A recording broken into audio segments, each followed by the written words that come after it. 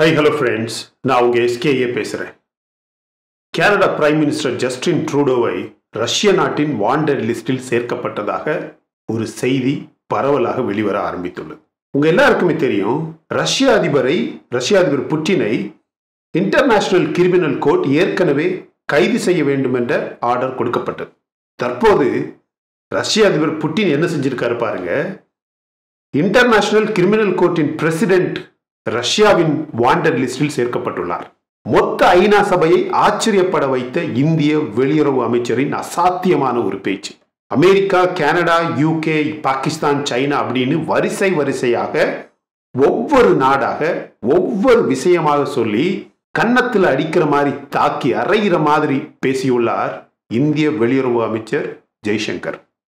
நீ வேணும்னா பாருங்க, இந்திய வரலாற்றில் இதுவரை எந்த ஒரு இந்திய அரசியல்வாதியோ அல்லது தலைவருமோ உலக நாடுகளின் நடவடிக்கைகளையும் அவர்களது அரசியல் நகர்வுகளையும், முக்கியமாக அமெரிக்கா, கனடா, பிரிட்டன் இது மாதிரியான நாடுகளின் ஃபாரின் பாலிசி மற்றும் அவர்களது ஜியோ பொலிட்டிக்கல் ஸ்ட்ராட்டஜியை கிரிட்டிசைஸ் சாடும் அளவுக்கு இதுவரை ஒரு அரசியல் தலைவர் இந்தியாவில் இருந்ததே கிடையாது. அரசியல் தலைவர் இருந்ததே கிடையாது என்று சொல்லும்போது அதற்கான வாய்ப்பு எந்த தலைவருக்குமே இருந்ததே கிடையாது. அதற்கான தயாரிப்பு இந்திய வளர்ச்சியில், இந்திய அரசியலில், இந்திய ஜியோ பொலிட்டிக்கல் அரேனாவில் இருந்ததே கிடையாது. அவர் எப்படி ஒவ்வொரு பாயிண்டாக ஒவ்வொரு விஷயமாக சொல்லி இந்த மேற்கத்திய நாடுகளை அசிங்கப்படுத்தியுள்ளார், வெளிப்படையாக நேரடியாக சாடியுள்ளார் என்பதை பற்றி இந்த வீடியோவில் தெளிவாக பார்க்கலாம். பாகிஸ்தான் POK பகுதியை உடனடியாக காலி செய்ய வேண்டும் என்று ஐநா சபையில் இன்று பேச்சு. இன்னொரு காலிஸ்தான் தீவிரவாதி பட்டியலில் சேர்க்கப்பட்டு லுக் அவுட் நோட்டீஸ் கொடுக்கப்பட்டுள்ளது. சைனா ஒரு சில முக்கியமான எல்லை பகுதிகளை இழக்க ஆரம்பித்துள்ளது. இது ரகசியமாக இந்தியா இன்ஃப்ராஸ்ட்ரக்சர் என்ற பெயரில் சைனாவின் எல்லையை இந்தியா ஆக்கிரமிப்பதாக ரகசிய செய்திகள் வெளியாக ஆரம்பித்துள்ளது. எல்லாமே சூப்பர் செய்திகள், அதனால கடைசி வரைக்கும் பாருங்க. Russia puts president of international criminal court on it's wanted list. உங்க எல்லாருக்குமே தெரியும், ஒரு சில மாதங்களுக்கு முன்பு ரஷ்ய அதிபர் Putin criminal court of international criminal court அந்த கோர்ட்னால கைது செய்யப்பட வேண்டும் அப்படின்னு ஒரு லுக் அவுட் நோட்டீஸ் கொடுக்கப்பட்டது. இதுல நிறைய சிக்கல்கள் இருக்கு. அதாவது ஃபர்ஸ்ட் ஆஃப் ஆல், உலக அளவில் இந்த இன்டர்நேஷனல் கிரிமினல் கோர்ட் இருக்கு பாத்தீங்களா, அதுல ரஷ்யா ஒரு மெம்பரே கிடையாது. அதை நான் இப்ப ப்ரூவ் பண்றேன் எப்படின்னு. அதனால அந்த கைது செய்வதற்கான கோர்ட் ஆர்டர் இருக்கு பாத்தீங்களா, இட்ஸ் வாய்ட், அது செல்லுபடியாகாது அப்படின்னு பேசப்பட்டது. இருந்தாலும் உலக அளவில் இந்த இன்டர்நேஷனல் கிரிமினல் கோர்ட் ரஷ்ய அதிபர் புட்டினை ஒரு வாண்டட் லிஸ்ட் அல்லது கைது செய்யப்பட வேண்டும் அப்படிங்கிற ஒரு லிஸ்ட்ல ரஷ்ய அதிபர் புட்டின் சேர்க்கப்பட்டார். இப்ப தலைவர் அதை எப்படி ரிவர்ஸ் அட்டாக் பண்ணியிருக்காரு பாத்துங்க. ரஷ்ய அதிபர் புட்டினோட மாஸ்டர் மைண்ட் என்னன்னு பாருங்க. அந்த இன்டர்நேஷனல் கிரிமினல் கோர்ட்டோட பிரசிடென்ட் இருக்காரு பாத்தீங்களா, அவருடைய பேர் ரஷ்யாவால் தேடப்படும் வாண்டட் லிஸ்ட்ல அந்த பேரை சேர்த்திருக்காங்க. இது மாதிரியே கனடா பிரைம் மினிஸ்டர் ஜஸ்டின் ட்ரூடோவும் ரஷ்யாவின் வாண்டட் லிஸ்ட்ல சேர்க்கப்படுவார் அப்படிங்கிற ஒரு செய்தி பரவலாக வெளிவர ஆரம்பித்துள்ளது. நீங்க நல்லா ஞாபகப்படுத்தி பாருங்க, இந்த வருடம் மார்ச் மாதத்தில் ஹேக் பேஸ்ட் இந்த கோர்ட் இருக்கக்கூடிய இடம், hack paste international criminal court announced the arrest warrant for Vladimir Putin. எதுக்கு ஒன்றும் இல்லை, on the war crime accusation R அன்லாஃபுல்லி டிப்போர்ட்டிங் Ukrainian அப்படின்ற மாதிரி ஒரு கேஸ் போட்டு உக்ரைன்ல நடக்கக்கூடிய அசம்பாவிதங்களும் அட்டூழியங்களும் அங்கு கொடூரமாக நடத்தக்கூடிய தாக்குதல்களுக்காக ரஷ்ய அதிபர் விளாடிமிர் புட்டின் இந்த international criminal court arrest warrant லிஸ்ட்ல சேர்க்கப்பட்டார். இன்னைக்கு ரஷ்யா சொல்லியிருக்கு, இந்த பியோத்ரே ஹாஃப்மான்ஸ்கி அவர் தான், அந்த பியோத்ரே ஹாஃப்மான்ஸ்கி அப்படிங்கிறவர் தான் president of the international criminal court. இப்போ international criminal court is seeking the arrest of president Vladimir Putin, அதனுடைய வாண்டட் லிஸ்ட்ல. இப்போ இவங்க என்ன பண்ணிருக்காங்கன்னா, ரஷ்ய அதிபரும் சரி, ரஷ்யாவின் மினிஸ்ட்ரியும் சரி, எந்த ஒரு அமைச்சரவையுமே, ரஷ்யாவின் எந்த ஒரு அமைச்சரவையுமே எதுக்காக இந்த பியோத்ரே ஹாஃப்மான்ஸ்கிய the president of international criminal court ஏன் வாண்டட் லிஸ்ட்ல போட்டிருக்காங்க அப்படின்னு ஒரு காரணமே கொடுக்கல. கேட்டதுக்கு காரணம் கொடுக்க முடியாது, காரணமே கிடையாது ஆக்சுவலா. ரஷ்யாவில் காரணம் கொடுக்க முடியாது, காரணம் கொடுக்க விரும்பல. சிம்பிள். இதே இந்த இன்டர்நேஷனல் கிரிமினல் கோர்ட் வந்து ரஷ்யா அதிபர் புட்டினை அரெஸ்ட் பண்ணணும் அப்படிங்கிற ஒரு ஆர்டர் கொடுத்ததுனால அந்த இன்டர்நேஷனல் கிரிமினல் கோர்ட் பிரசிடென்ட் வந்து பியாத்ரே ஹாப்மான்ஸ்கே வந்து ரஷ்யாவால் தேடப்படும் வாண்டட் லிஸ்ட்ல சேர்த்துட்டோம் அப்படின்னு சொல்லிக்கிறார். ரஷ்யா ஏற்கனவே இந்த ஐசிசி ப்ராசிக்யூட்டர் கரீம் கான் அப்படிங்கிற ஒருத்தரையும் அந்த இன்டர்நேஷனல் கிரிமினல் கோர்ட்ல வந்து வேலை செய்யக்கூடிய செவரல் ஜட்ஜஸ், நிறைய ஜட்ஜஸ் வந்து ஏற்கனவே arrest warrant Russia கொடுத்திருந்தது. First of all Russia வந்து is not a member of the ICC. இந்த இன்டர்நேஷனல் கிரிமினல் கோர்ட்ல வந்து ரஷ்யா ஒரு மெம்பரே கிடையாது. இப்ப நான் ஒரு அமைப்புல மெம்பரே இல்லைங்க, அந்த அமைப்பு வந்து என் மேல எப்படி ஒரு ஆக்ஷன் எடுக்க முடியும்? அதுதான் ரஷ்யாவோட பேச்சு. ரஷ்யா என்ன சொல்லுதுன்னா, Russia which is not a member of the ICC, it's kind of insisting the warrant against President Vladimir Putin is void. voidனா ஒண்ணு இல்ல, நீங்க நடத்தக்கூடிய இந்த அமைப்புல நாங்க ஒரு மெம்பரே கிடையாது. அப்படிப்பட்ட ஒரு அமைப்பு எங்களை வந்து ஒரு பனிஷ்மெண்ட்டோ அல்லது ஏதாவது ஒரு கமாண்ட் அல்லது ஆர்டர் கொடுக்கறது எப்படி செல்லுபடி ஆகும்? நீ என்ன வேணாலும் போட்டுக்க அப்படின்னு ரஷ்யா வந்து ஆர்டர் செல்லுபடி ஆகாதியா அப்படின்னு சொல்லி அதை நிராகரிச்சிருச்சு, அப்படியே ரிஜெக்ட் பண்ணிருச்சு. அதனால இப்ப ரஷ்யா என்ன பண்ணிருக்கு, விளாடிமிர் புட்டின் என்ன பண்ணிருக்கிறார்னா அந்த பிரசிடென்ட் வந்து அரெஸ்ட் வாரண்ட் அதாவது வாண்டட் லிஸ்ட்ல சேர்த்திருக்கிறார். ரஷ்யா சம்பந்தப்பட்ட எந்த நாட்டுல அந்த பிரசிடென்ட் போனாலும் உடனடியாக கைது செய்யப்படுவார். நீங்களே யோசிச்சு பாருங்க, இந்த மாதிரி பிரசிடென்ட்டை அரெஸ்ட் பண்றது, இந்த மாதிரியான நிறுவனங்கள் அல்லது அமைப்புகளோட பிரசிடென்ட்டை அரெஸ்ட் பண்றது அவ்வளவு பெரிய விஷயம் கிடையாது. ஆனா பிரசிடென்ட் விளாடிமிர் புட்டின் மாதிரியான ஒரு ஆளை அரெஸ்ட் பண்றது இவனுங்களால நடத்தி காட்ட முடியாத ஒரு விஷயம். இப்ப ஜெய்சங்கருக்கு வருவோம். ஜெய்சங்கர் இன்னைக்கு ஐநா சபையில பேசின பேச்சை நீங்க கேட்டீங்கன்னா, நான் ஏற்கனவே சொன்ன மாதிரி இந்திய வரலாற்றில், இந்திய அரசியல் வரலாற்றில், இந்த ஜியோ பொலிட்டிக்கல் வரலாற்றில் இதுவரைக்கும் ஒரு இந்திய தலைவர் அல்லது அரசியல்வாதி, முக்கியமாக ஒரு டிப்ளமேட் இவ்வளவு தைரியமாக இவ்வளவு கிளாரிட்டியோட பேசியதே கிடையாது. ஒவ்வொரு பாயிண்டா சொல்றாரு. My dear friends, response to terrorism, உலக அளவுல தீவிரவாதத்துக்கு பதிலடி கொடுக்கிறது வந்து அவங்க கன்வீனியன்ட்டுக்கு இருக்கக்கூடாது அப்படின்னு சொல்றாரு. ஜெய்சங்கர் சொல்றாரு, இதுவரைக்கும் இந்தியா வந்து பாகிஸ்தான் மாதிரியான ஒரு நாட்டினால உருவாக்கக்கூடிய தீவிரவாதத்தை மட்டும்தான் சகிக்க வேண்டியது இருந்தது, டேக்கிள் பண்ண வேண்டியது இருந்தது. இப்போ ஒன் மோர் கண்ட்ரி, எது? Canada, to tackle terrorism. எப்படி பாகிஸ்தான் இதுவரைக்கும் உருவாக்குன தீவிரவாதத்தை நாங்க டேக்கிள் பண்ணிட்டு இருந்தோமோ, அது மாதிரி இன்னொரு நாடு உருவாக்கக்கூடிய தீவிரவாதத்தை அல்லது பயங்கரவாதத்தை இனிமே டேக்கிள் பண்ண போறோம். அந்த நாடு யாரு? கனடா. இந்தியா கிளியரா பாயிண்டட் அவுட் பண்ணியிருக்கு, கனடா வந்து தொடர்ந்து இந்த காலிஸ்தானி டெரர், இந்த காலிஸ்தானி பயங்கரவாதத்தை கனடா வந்து தொடர்ந்து இக்னோர் பண்ணியிருக்கு. அதனால வரக்கூடிய ஆபத்துக்களை, அதனால வரக்கூடிய ஒரு குறிப்பிட்ட டெரிட்டரிஸ்ல, இந்தியா போன்ற நாட்டுக்குள்ளாடி அல்லது பிரிட்டன்ல இருக்கக்கூடிய இந்து மக்களுக்கும் சரி, கனடாவில் இருக்கக்கூடிய இந்து மக்களுக்கும் சரி, அமெரிக்காவில் இருக்கக்கூடிய இந்து மக்களுக்கும் சரி, ஒவ்வொரு டெரிட்டரியிலுமே இருக்கக்கூடிய மக்களுக்கு வரக்கூடிய ஆபத்து, இந்த காலிஸ்தானி டெரர் த்ரெட்ஸ் அப்படின்னு சொல்லக்கூடிய ஆபத்துக்களை ஒவ்வொரு மேற்கத்திய நாடுகளுமே தொடர்ந்து இக்னோர் பண்ணியிருக்கு அப்படின்னு repeatedly failed to act on specific evidence about criminal activities. இந்த காலிஸ்தானி தீவிரவாதிகள், பயங்கரவாதிகள் செஞ்ச கிரிமினல் ஆக்டிவிட்டிஸை இந்த ஒவ்வொரு டெரிட்டரிஸுமே இக்னோர் பண்ணியிருக்கு. அது மேல ஆக்ட் பண்றதுக்கு ரிப்பீட்டட்லி ஃபெயில்டு அப்படின்னு பேசியிருக்கிறார். ஆனா இப்போ வந்து இந்த கனடா வந்து ஒரு அக்யூசேஷன் கொடுத்துருக்கு பாத்தீங்களா இந்தியா மேல. அதுக்கு ஜெய்சங்கர் சொல்றாரு, it is primarily politically driven. நம்ம தொடர்ந்து பேசிக்கிட்டே இருந்தோம் மை டியர் ஃப்ரெண்ட்ஸ், இது வந்து ஒரு அரசியல் சம்பந்தப்பட்ட நகர்வு. இவங்க இந்த கம்ப்ளைண்ட் பண்ணது, அவங்களுடைய prejudice எல்லாமே அவங்களுடைய வீக்னஸை காட்டுது அப்படின்னு சொல்றாரு. சரியா? Because the country has chosen not to act against red flagged criminal activities. Canada போன்ற நாடு இதுவரைக்கும் இந்த தீவிரவாதிகள் செய்யக்கூடிய கிரிமினல் ஆக்டிவிட்டிஸை எப்பவுமே கேட்காத காரணத்தினால இந்தியா வந்து தொடர்ந்து அதை ரெட் ஃபிளாக் பண்ணியிருக்கு. தொடர்ந்து பேசிக்கிட்டே இருந்திருக்கோம். ஆனா கனடா அதை பத்தி கண்டுக்கவே இல்லை. இப்ப உலக அளவில் கனடா இதை கண்டுக்கல அப்படின்னு நாங்க பேசும்போது, அதுக்காகவே பொலிட்டிக்கலி ட்ரிவன் அப்படிங்கிற மெத்தட்ல தொடர்ந்து இவங்க ஒரு ஃபால்ஸ் அக்யூசேஷன், தேவையில்லாத ஒரு கம்ப்ளைண்ட்டை வந்து இந்தியா மேல இவங்க இப்ப சுமத்தி இருக்காங்க அப்படின்னு சொல்லுது. திருப்பியும் சொல்றாரு, Jammu and Kashmir R an integral part of India. Jammu and Kashmir இந்தியாவுக்குள்ளே இருக்கக்கூடிய ஒரு பகுதி. சரியா? இதை பற்றி யாருமே எதுவுமே எந்த டெரிட்டரி இஷ்யூலையுமே பேச முடியாது. அதாவது union territories of Jammu and Kashmir and Ladakh R purely integral to India. பாகிஸ்தானுக்கும் அந்த பகுதிகளுக்கும் எந்த கனெக்ஷனும் எந்த தொடர்பும் கிடையாது. சைனாவுக்கும் லடாக் பகுதிக்கும் எந்த ஒரு கனெக்ஷனுமே கிடையாது. சொல்றாரு, Pakistan has no locus standi to comment.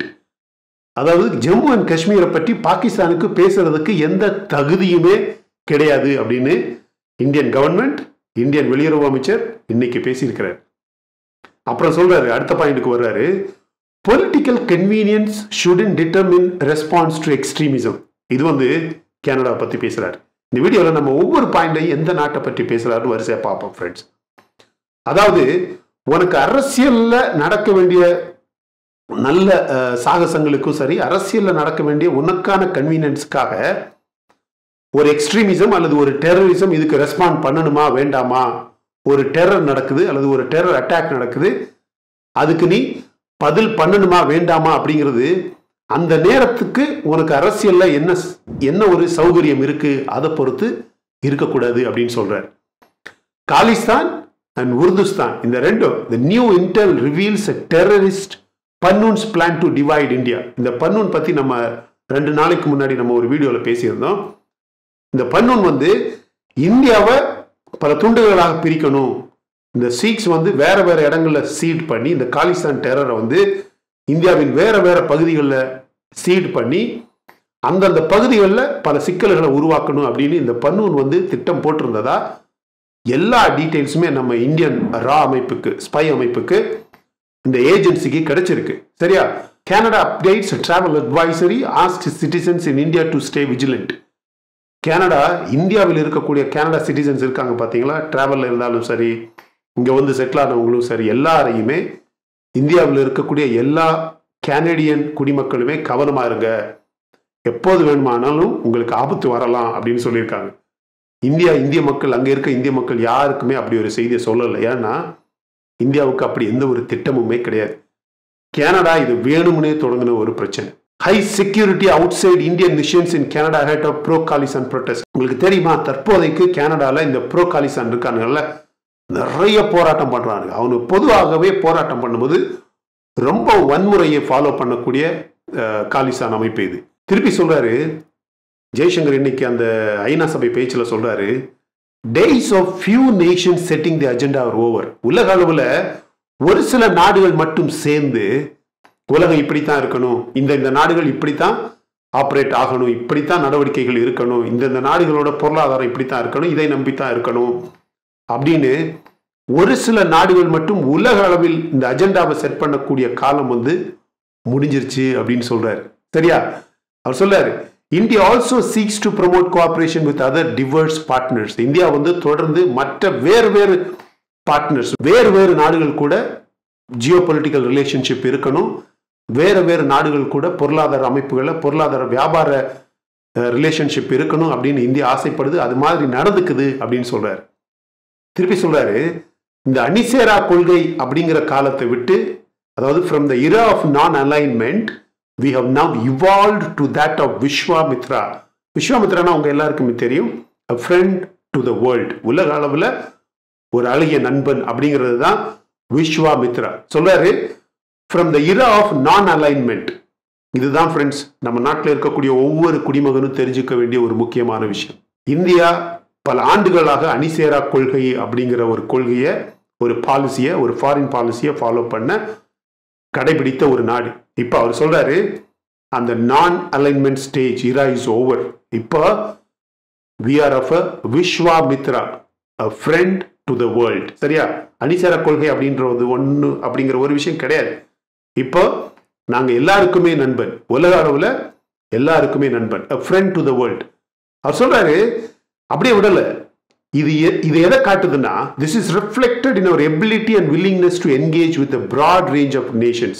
இது எதை காட்டுதுன்னா, எங்களால பல நாடுகளோட வியாபாரம், உறவு அப்படின்னு எல்லாமே வச்சுக்க முடியும் அப்படின்னு சொல்றாரு. அது மட்டும் இல்ல, நிறைய விஷயங்கள் அது நீங்க ஓப்பனாவே பார்க்க முடியும்.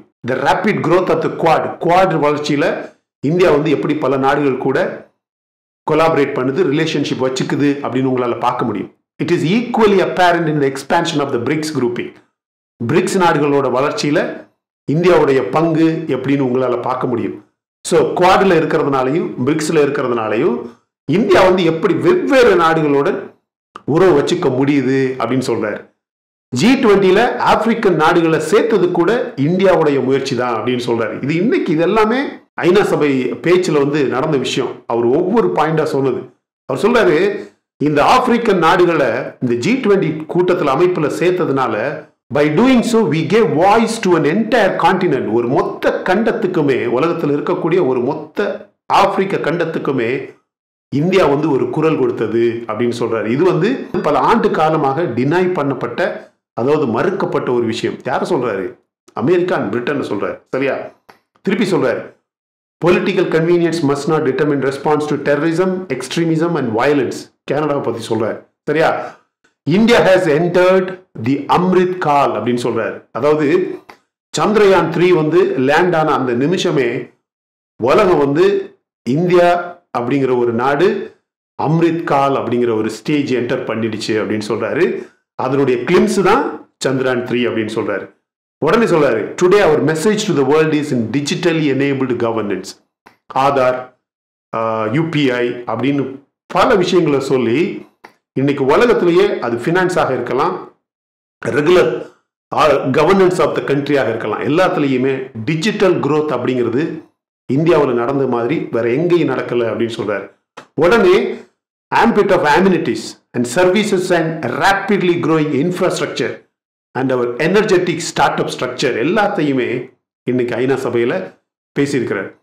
வேக்சின் மாதிரியான ஒரு அபார்ட்ஹெல்ட், ஒரு கொடுமையான விஷயம் இனிமே நடக்கக்கூடாது.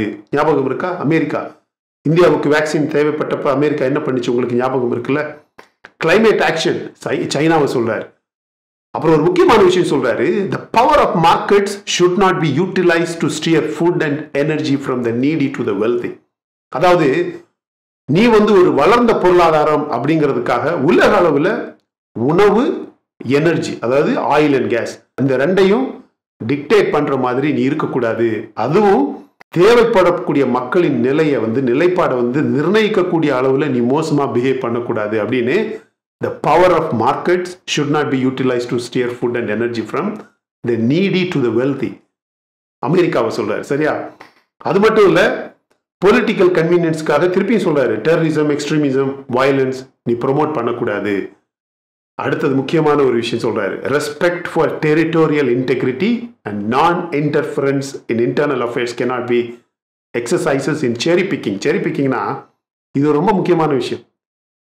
ஒரு நாட்டோட பார்டர் வந்து, டெரிட்டோரியல் பார்டரை வந்து மதிக்கிறது வந்து ஒரு நாட்டுக்கு ஓகே, இன்னொரு நாட்டுக்கு ஓகே இல்லை அப்படின்னு நீ செரி பிக்கிங் பண்ணக்கூடாது.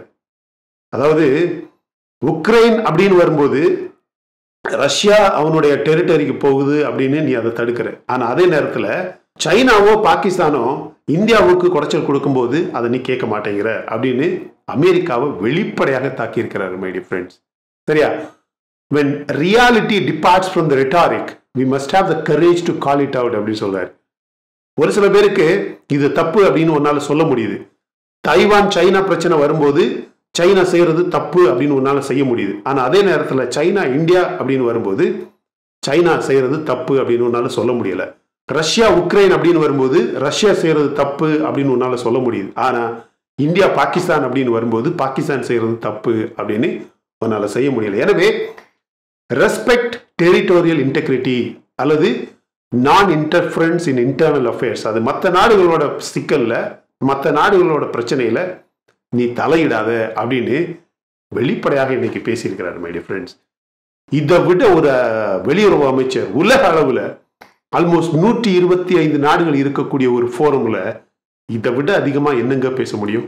அதனாலதான் நான் தொடக்கத்திலேயே சொன்னேன், உலக அளவில் இதுவரைக்கும் இந்திய வரலாற்றில், இந்திய அரசியல் வரலாற்றில் ஒரு வெளியுறவு அமைச்சர் உலக நாடுகளை, அதுவும் முக்கியமாக மிக சக்தி வாய்ந்த மேற்கத்திய நாடுகளை இப்படி வெளிப்படையாக நேரடியாக சாடியதே கிடையாது.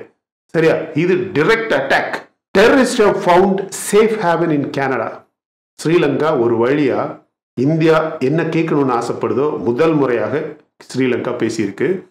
கனடா பிரச்சனையில இந்தியாவுக்கும் கனடாவுக்கும் எப்படி ஒரு தற்போதைய அண்டர்ஸ்டாண்டிங் இருக்கோ அப்படி ஒரு விஷயம் வந்து ஸ்ரீலங்காவுக்கும் கனடாவுக்கும் பல ஆண்டுகளாக இருக்குது. ஏன்னா அதிகமான ஸ்ரீலங்கா மக்கள் வந்து கனடாவில் இருக்காங்க. முதல் முறையாக ஸ்ரீலங்காவை வந்து கனடா செய்கிறது தப்பு, கனடாவில் நடக்கக்கூடிய அரசியல் தவறு, கனடாவில் வந்து இந்த காலிஸ்தான் மக்களை வந்து ஆதரிக்கிறது அல்லது அவங்களை என்கரேஜ் பண்ணுறது ரொம்ப தவறு அப்படின்னு சொல்லியிருக்கு. Interpol issues red corner notice against wanted Khalistani terrorist கரண்வீர் Singh. இந்த கரண்வீர் சிங் வந்து இன்னொரு காலிஸ்தானி டெரரிஸ்ட் அப்படின்னு அந்த லிஸ்ட்டில் ஆட் பண்ணியிருக்காங்க. அவருக்காக லுக் அவுட் நோட்டீஸ் ஆட் பண்ணியிருக்கிறாங்க. எங்கே கண்டாலும் அரெஸ்ட் பண்ணுவாங்க. தப்பி ஓட முயற்சி செஞ்சாங்கன்னா அந்த நிஜார் கொன்னாங்கல்ல அது மாதிரி இவனையும் கொல்லுவாங்க.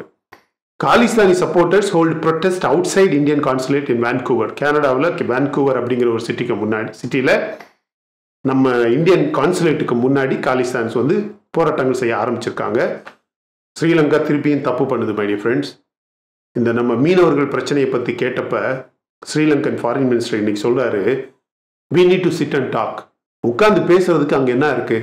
தேவையில்லாமல் நம்ம மக்களை அரெஸ்ட் பண்ணுறது, நம்ம மக்களை சுடுறது, நம்ம மக்களை கொலை பண்ணுறது அப்படிங்கிற விஷயம் தொடர்ந்து நடந்துக்கிட்டே இருக்கு. நம்ம உட்காந்து பேசணும்னு சொல்கிற அளவுக்கு ஸ்ரீலங்காவை இந்தியா அலோவ் பண்ணதாங்க இந்தியாவின் ஃபாரின் பாலிசி இதுவரைக்கும் செஞ்சிருக்கு. இந்த ஸ்ரீலங்கா விஷயத்தை பொறுத்த அளவில் ஸ்ரீலங்கா செஞ்சிருக்கக்கூடிய பெரிய தவறு. Looking at forging closure relationship with India அப்படின்னு ஸ்ரீலங்கன் ஃபாரின் மினிஸ்ட்ரி சொல்கிறாரு.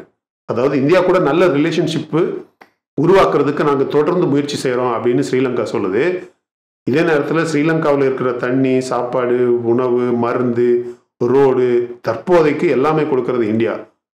எல்லாத்தையும் வாங்கிட்டு இப்படி ஒரு பேச்சு என்னன்னு, இந்தியா கூட ஒரு நல்ல ரிலேஷன்ஷிப் நாங்கள் உருவாக்க முயற்சி செய்கிறோம், ஆனால் அதே நேரத்தில் நம்ம மீனவர்கள் சிக்கலை பற்றி பேசினா அது நம்ம உட்காந்து பேசணும் அப்படின்னு சொல்கிறாங்க.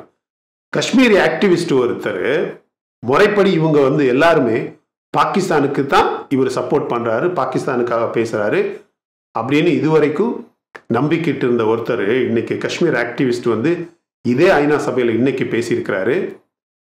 இந்தியா ஒரு நாடு மட்டும்தான், Indian constitution provides fundamental rights to linguistic minorities. India தான் மொழி சம்பந்தப்பட்ட மைனாரிட்டிஸாக இருந்தாலும் சரி, மத சம்பந்தப்பட்ட மைனாரிட்டிஸாக இருந்தாலும் சரி, மொத்த ஃபண்டமெண்டல் ரைட்ஸை வந்து முழுவதுமாக கொடுக்கக்கூடிய ஒரு நாடு வந்து இந்தியா தான் அப்படின்னு பேசியிருக்கிறார். அடுத்த பாயிண்ட் ஒரு பேசுறாரு, Pakistan must vacate PoK. Pakistan வந்து பிஓகே விட்டு உடனடியாக வெளியே போகணும், ஏன்னா அங்க இருக்கக்கூடிய எல்லா மக்களுமே இந்தியாவோட சேரணும் அப்படின்னு ஆசைப்படுறாங்க, போராட்டம் செய்யறாங்க அப்படின்னு அவரே ஐநா சபையில பேசியிருக்கிறார். சரியா? இப்படிப்பட்ட ஒரு நேரத்தில் இன்னைக்கு ரொம்ப முக்கியமான ஒரு பிரேக்கிங் நியூஸ் வெளியே வந்திருக்கு. India is carrying out lot of construction activities at China border. China பார்டர்ல யாருமே எதிர்பார்க்க முடியாத அளவில் இந்தியா அதிகமான இன்ஃப்ராஸ்ட்ரக்சர் ப்ராஜெக்ட்ஸ் வந்து பண்றாங்க. இதுல இன்னொரு துணுக்கு செய்தி என்னன்னா, இந்த இன்ஃப்ராஸ்ட்ரக்சர் அப்படிங்கிற பேர்ல ரகசியமாக யாருக்குமே தெரியாம இந்தியா அதிகமான சைனா எல்லையை கொஞ்சம் கொஞ்சமாக கடந்த 2.5 வருடங்களாக ஆக்கிரமிச்சிருக்கு அப்படின்னு ஒரு சில படங்களும் செய்திகளும் ரகசியமாக வெளியாகியிருக்கு. இது எந்த அளவுக்கு உண்மை அப்படின்னு தொடர்ந்து நம்ம பார்க்கணும். அதை கவனிக்கும் போது அதை பற்றி ஏதாவது செய்திகள் வந்தால் கண்டிப்பாக நம்ம சேனலில் ஷேர் பண்ணுவோம். நீங்களும் அதை மற்ற மக்களுக்கு ரகசியமாக ஷேர் பண்ணுங்க. கனடா இதுவரைக்கும் எந்த ஒரு ப்ரூஃபுமே, Canada has not shirt any evidence of Indian involvement in Khalistan terrorist. நான் நேற்று சொன்னேன்ல, காலிஸ்தான் டெரரிஸ்டோட மர்டர் வந்து இந்தியாவால் தான் செய்யப்பட்டது, ஆனால் ஒரு தடயம் கூட இல்லாமல் செய்யப்பட்டது. கனடாவும் சரி அமெரிக்காவும் சரி, இந்தியா செஞ்சிருக்கலாம் அப்படின்னு ஒரு யூகம் இருக்கே தவிர அதற்கான எவிடன்ஸ் எதுவுமே இவனுக்கிட்ட கிடையாது. இப்படிப்பட்ட ஒரு நேரத்தில் ரஷ்யாவும் இப்போதைக்கு கனடா மேலே கடும் கோபத்தில் இருக்கு, அப்படியே கடுப்பாக இருக்கு. அதாவது கனடா பார்லிமெண்ட்ல ஒரு நாசி வெற்றிரனுக்கு வந்து ஸ்டாண்டிங் ஓவேஷன் கொடுத்து அவார்ட் கொடுத்தாங்க. ஒரு நாசிக்கு வந்து ஒரு நாசியை இந்த அளவுக்கு பெருமைப்படுத்தியதற்காக ரஷ்யா வந்து உடனடியாக கனடாவுக்கு வார்னிங் கொடுத்தது. அதுக்காகத்தான் கனடா பிரைம் மினிஸ்டர் ஜஸ்டின் ட்ரூடோவும் ரஷ்யாவின் வாண்டட் லிஸ்ட்ல சேர்க்கப்படுவார், ரொம்ப விரைவாக சேர்க்கப்படுவார் அப்படின்ட்டு ஒரு செய்தி பரவலாக வெளியாகி இருக்கு. அது நடந்தா சந்தோஷமா இல்லையா அப்படிங்கிறத கமெண்ட் செக்ஷன்ல பதிவு பண்ண மறந்துடாதீங்க. இந்த Pakistan should leave PoK immediately அப்படின்னு பாகிஸ்தானுக்கு உள்ளேந்தே ஒரு பேச்சு வந்திருக்கு. அதை பற்றி நீங்க என்ன நினைக்கிறீங்க? தற்போதைக்கு நம்ம ஜெய்சங்கர் அவர்களின் அசாத்தியமான ஒரு பெரிய டெரர் பேச்சு அப்படின்னு சொல்லலாம். அந்த அளவுக்கு டைரக்டா மேற்கத்திய நாடுகளை, பாகிஸ்தானை, சைனாவை அட்டாக் பண்ணியிருக்கிறாரு. இதுவரைக்கும் யாருமே இந்த அளவுக்கு கேட்டகாரிக்கலி அட்டாக் பண்ணதே கிடையாது. அதை பற்றி நீங்க என்ன நினைக்கிறீங்க, உங்களுடைய கருத்து என்ன அப்படிங்கிறத கமெண்ட் செக்ஷன்ல பதிவு பண்ண மறந்துடாதீங்க. ரொம்ப முக்கியமான ஒரு சுவாரஸ்யமான, எல்லாருமே ஒவ்வொரு இந்தியனுமே தெரிஞ்சுக்க வேண்டிய ஒரு முக்கியமான செய்தி இது. அதனால ஷேர் பண்ணுங்க, சரியா? இன்னும் நம்ம சேனல் நீங்க சப்ஸ்கிரைப் பண்ணலன்னா மற்ற வீடியோஸ் பாருங்க, உங்களுக்கு கண்டிப்பா பிடிக்கும். பிடிச்சிருந்தா சப்ஸ்கிரைப் பண்ணா போதும். My dear friends, thank you so much my dear friends for watching all my videos and supporting my channel. Until I come back with my next awesome video, it's bye bye from Suresh. Stay safe, stay positive, stay active and stay fit and always dream big in your life. நம்மளால எப்பவுமே எதையுமே எங்கேயுமே சாதிக்க முடியும் அப்படின்னு நம்ம first நம்பணும் my dear friends. And as I always say, please take care of your parents at home. உங்க அப்பா அம்மாவை உங்க வீட்டிலேயே வச்சு நல்ல சந்தோஷமா பார்த்துக்குங்க ஃப்ரெண்ட்ஸ். தேங்க்யூ.